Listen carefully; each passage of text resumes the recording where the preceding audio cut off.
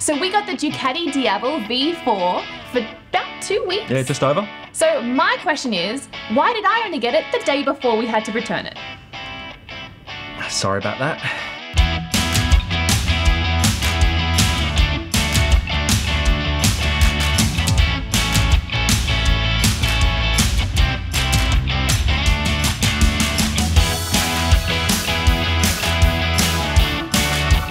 Okay, so the first thing we loved was the engine. I loved it. You loved it? Awesome. Yeah, Gran Turismo V4, 1158 cc's and 168 horsepower. Correct.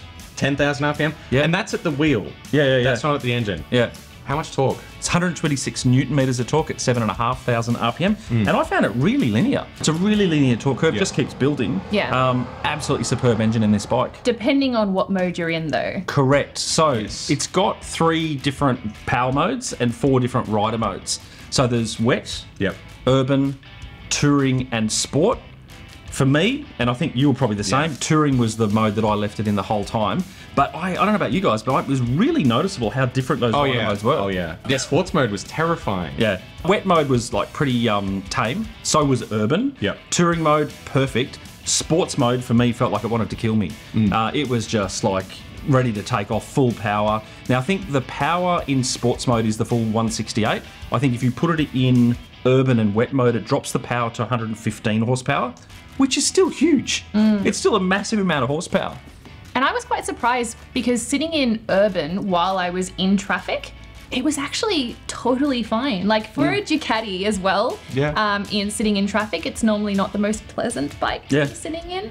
I found it fine at low speeds, no problem. Really good handling at low speed? Absolutely, yeah. Yeah, and when you look at it, you think, well, you immediately assume it's going to be heavy, and you look at that massive rear tyre, and you go, well, that's going to suck at low speed. But it was really good. Easy. Great low speed handling, great low speed, like not a snatchy throttle. The fueling was spot on. So the engine is part of the monocoque aluminium frame, so it's a stressed member, and that reduces the weight of the bike. So the wet weight of the bike is 223 kilos, which I think is seriously light for a bike in this class. It felt light riding it and moving it even. Yeah, cruiser and 220 something kilos is not really what you're going to hear in the We'll get to it, but is it really a cruiser? It's an Italian idea of a cruiser. It is, isn't it? It's a funny thing. What about the suspension? I thought it was really good. I also found the suspension great. It's got 50mm upside down forks that are fully adjustable. So I think it's got 120mm travel in the front, and in the rear it's got a single shock absorber with a separate piggyback reservoir. I know you love those piggyback reservoirs when they're real. Yes. And the rear's got 145mm of travel. So what did you guys think of the brakes? I thought they were spot on. They were good, very sharp in the front brakes, I thought. But with that kind of power they need to be, how do you find the brakes? Well, as you said, they're sharp, but there's linearity in the lever. So it's not like it grabs, it's nice and smooth. Yeah, definitely. So they're 330mm twin discs on the front with Brembo style EMA calipers. You know they're going to be good, and it's a single disc on the back. So let's talk about electronics. Now we've already gone through the rider modes and the power modes, but you like the menu. Yeah, I mean, I think the menu has a lot of finite adjustment. You can dial in the quick shifter, the wheelie control, the traction control, the ABS, the rider modes, but it's not overwhelming. I actually found myself pretty familiar with the menu after an hour or so of riding, and that was twiddling at the traffic lights. So I think the menu's great. So I really liked the graphics that came up when you'd go into a rider mode to adjust that rider mode and show you what was actually being adjusted and affected. Yeah. That was a really nice visual display of showing that. So yeah, really liked that. As I said, I pretty much left it in touring mode, which gives you full power, but it's a softer power delivery than sports mode, and the intervention of the traction and wheelie control is a bit more prevalent. So there is a heap of electronics. You've got ABS cornering, Ducati traction control, Ducati wheelie control, Ducati power launch, Ducati quick shift up and down, which was pretty smooth. Cruise control, electronics and rider modes are pretty much all customizable, which is a nice touch. You've got keyless pin function. So tell us about that. I didn't know about this. Oh What's the keyless pin? So if you're a real journalist and you look through the menus and I can't read. Oh, I see. You can opt to have a keyless function where you input a special pin and then your bike starts. Harley Davidson have been doing it for ages, but we're talking about real motorcycles here. So I liked the bike so much, I thought what we could do is hand the keys back with the pin active and then sneak into the dealership and steal it with the pin code. They did try to sell me one, so I didn't think of that. Have to remember that for next time. That's a $47,000 discount if you do it that way. And a bit of time in jail. What about the headlight? I thought the headlight looked great. I like when high beams value distance over breadth. Yeah. if that makes sense. That makes sense, yeah. Lots of reach and lots of visibility. Yeah, that looked great. Now, one thing that I found unusual for a Ducati was I didn't notice any real heat coming from the engine. Having said that, we did ride it in the middle of winter. Yeah. But it was, even sitting in traffic, it was not a hot bike to ride. Yeah, disappointingly so. So the weather protection was pretty good from the front. I got caught in a little bit of rain one day when I was riding it. Absolutely no issue. Thought it was good. From the front, Ross, I couldn't help but notice. Yeah, what definitely. about from the back? Okay, we'll get to that. Definitely, it's good from the front. From the back, not so much. One thing I do like about Ducatis, and there's a few that have had it now, is those progressive indicators. The way they sort of just like flick across. I really like that look. Yeah. And what about that brake light? Okay, so I was going to say, by far the best electronic part of this bike, styling-wise, is that brake light that's tucked in under the seat. So Man, beautiful. That thing looks awesome. Yeah. The other thing I really loved was those red LEDs that circle the switches. Yeah, absolutely. Oh God, it looked so good. Yeah, it looked good, but it's also very functional. Yeah. So at night you can see where your buttons are. Now that's not something I expected from a Ducati, but to have something that looked so good that was also functional. Yeah, it's a great idea. So we all agree that the quick shifter was great, right? Superb. Yeah.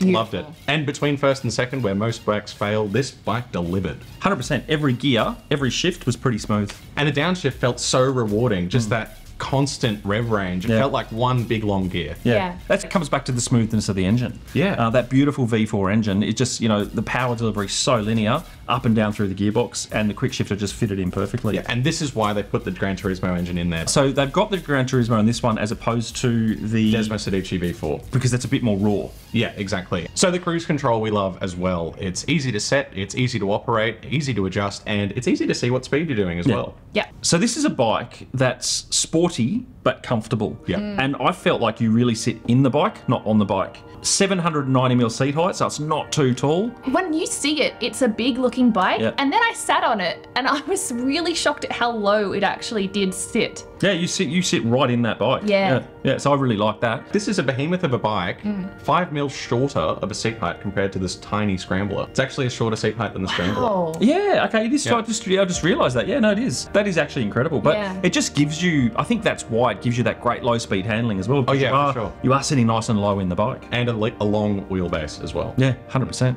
Now, did you carry pillion on this? No, I didn't get a chance to, and I was really excited to do it because of that funky grab handle and the two pull peg. Yeah, how cool is Yeah. that? They look amazing, and Yeah. the way they just they fold down, they just fold them back up. They look great when they're up. I didn't carry pillion either, but you have them up and you go, oh, it's just a really nice, clean look to the back of the bike Yeah. without any foot peg sitting there. Then fold them down if you want to throw a pillion on. Great. And let's credit to Ducati. How often do you hear people say that the pillion pegs add to the look of a bike rather than take away? I don't think I've ever heard that. Yeah, no, they've done a really good job. We've covered electronics, we've covered the engine. By far, I think the thing that we all loved about this bike was the looks. Yeah. And I think it's a bit divisive. Some people don't like the look of this bike. We all loved it. Well, you can be wrong, or you can like the look of it.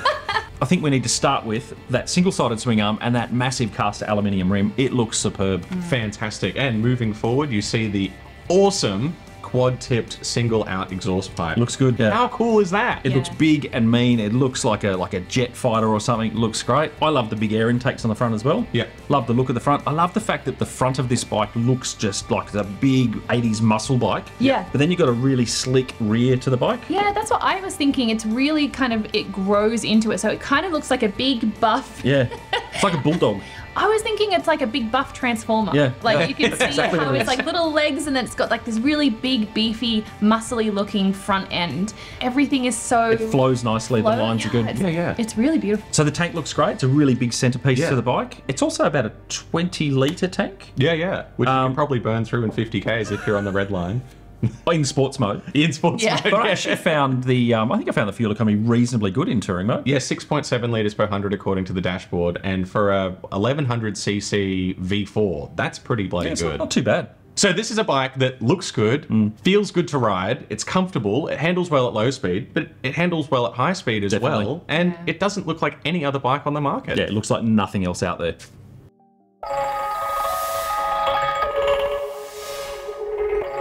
Okay, so having only ridden this bike twice, I don't know what the hell you guys are going to put down for a thumbs down, so please tell us. Can I just say, you need to stop harping on about that? You'd be upset too. Okay, so the first thing I think we both found was the indicator switch was a little bit sensitive. Yeah, I mean, call it rider error if you must, and I know everyone will, but when you press in the indicator button to cancel, it would indicate right. Yeah. But it does have an automatic indicator cancel Which I think we had turned off. Okay, so one of the things I didn't like was the cutout in the mirrors. They're a really, really odd shape. Yeah. I found I'm riding along, I can see a car in my mirror. The car then moves up into my blind spot and I can't see it out of my peripheral vision. I then do a head check and it's sitting right there. Honestly, that cutout is terrible. And I couldn't adjust them enough, so it was showing my blind spot. So normally you can just dial the mirror up or down to find your blind spot, but on this bike you just really didn't have the option because of that cutout. They're just a really not very well adjustable mirror. But they look good. Now I really like the way that they've addressed the immobilizer button. When you turn the bike off, the immobilizer covers the starter button, which is just very classy. But should the decals be the other way around? Yeah, I think so. Yeah. I must admit, the first time I jumped on a Ducati that had that, which was the Desert X, it confused the shit out of me. Yeah. So the rear suspension was good, but I did find it a little bit firm. It is adjustable though.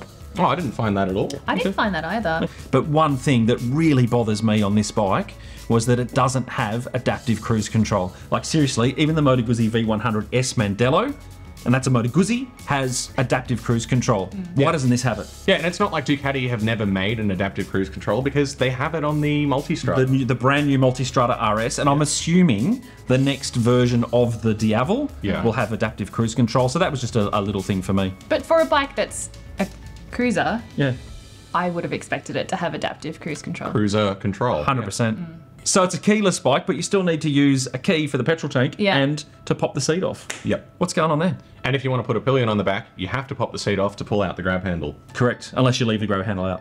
And it's just weird because for a bike in that price range, is that really the best that they can offer? So the rear guard looks amazing, but doesn't do anything if you get stuck in the wet. Well, it does do something. It gets you coats wet. the whole back in water. Yeah, it looks great, but man, just don't ride this bike in the wet.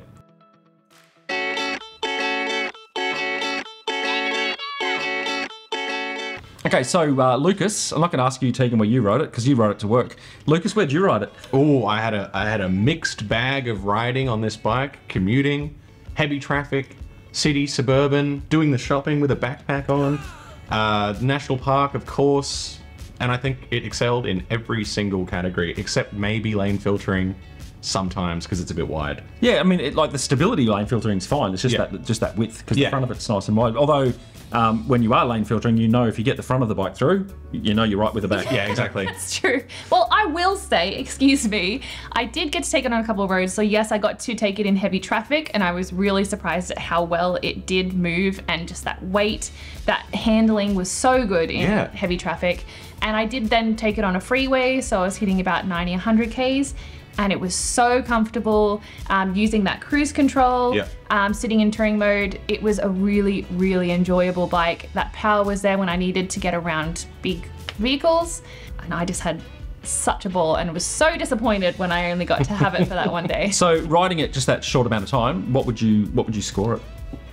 Oofed. Did it make you smile, Tegan? It absolutely did. And when I got off it that first night coming home from work, I was so upset that I didn't have more time on it, but I would sort of put it in the same category as the M1000R. Which is a great bike, yeah. And that was a great bike, but I will say in the same price range, that M1000 had more tech. Yeah. Yeah, I just think for a bike in this range, if it's technically a cruiser, I would expect it to already have like heated grips, heated seat, have the cruise control that's adaptive. I would just expect a little bit more for a cruiser. If it was a sports bike, I would have accepted that as is. So I would probably rank that a little lower. I'd probably say about 8.5. Yeah, so what about you, Lucas? Well, I really, really, really liked this bike. I think it's a very unique and strange kind of dual bike that makes you happy and it's fun to ride. And you know when you park a bike and then you walk away and you look back at it and you're like, yeah. Yep. I'm giving it a 9 out of 10. It's very surprising there's a Ducati that you did like. That's unusual. Yeah, who would have thought?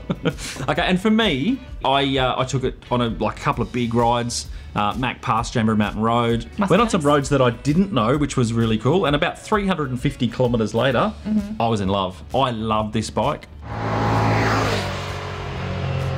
I mostly love the looks, so they look great, but I love the fact that it looks like nothing else on the market. But I don't know where it sits. What's the competition for this bike? I don't know, maybe the MT-10 Or Yeah, maybe, but that's like a much smaller bike. Is it a sports bike? Is it a muscle bike? Is it part dragster? Is it a cruiser?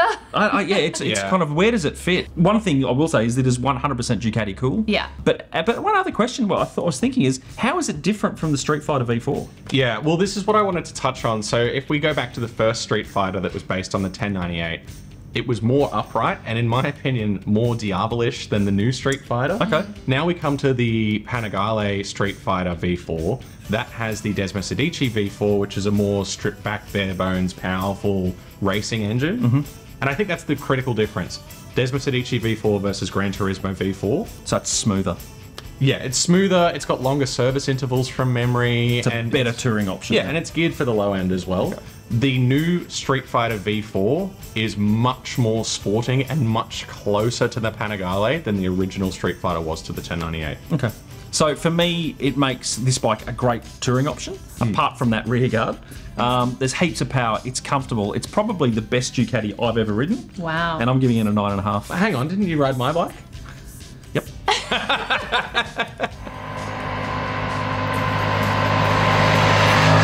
So we have no idea what category this bike is in, and because of that, we have no idea what video to recommend next. So let's hand it over to YouTube and click on these links over here to watch whatever comes next.